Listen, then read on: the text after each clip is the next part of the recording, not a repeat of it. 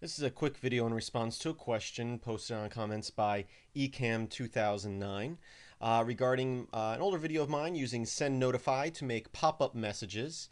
So, for example, we can do, I'm sorry, not send notify, notify send. We'll do test and hit enter, and you'll see we got a little pop-up message right here that says test.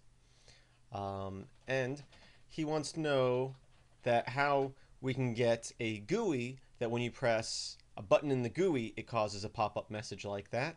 So we're going to use Zenity, which I've talked about a number of times in the past. It's a very easy to use dialogue tool. And we're going to use something such as Zenity dash dash question dash dash text, and we'll put in what we want our text to say, and we'll say, would you like a pop-up? And we'll hit enter, and that gives us this little GUI here. We can press OK or cancel.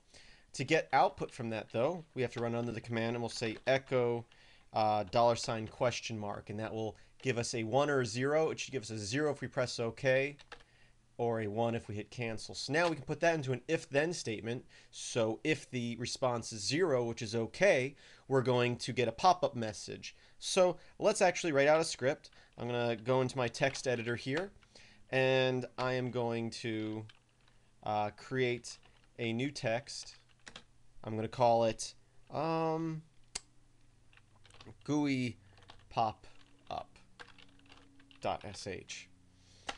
And we're going to start off with our bin bash here. So we are telling our computer that it's a bash script.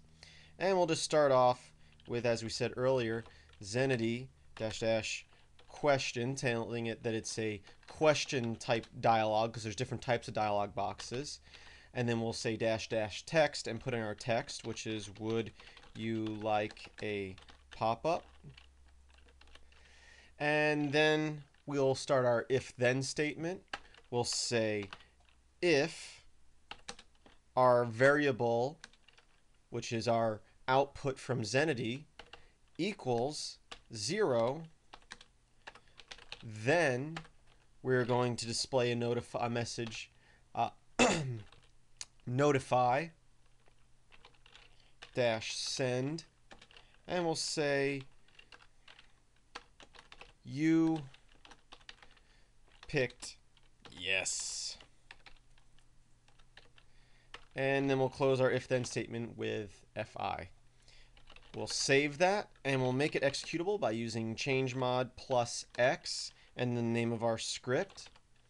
And then we'll do // and the name of our script. We'll hit enter.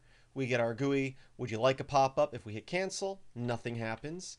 If we hit OK, we get a little pop-up message up in the corner here saying you picked yes.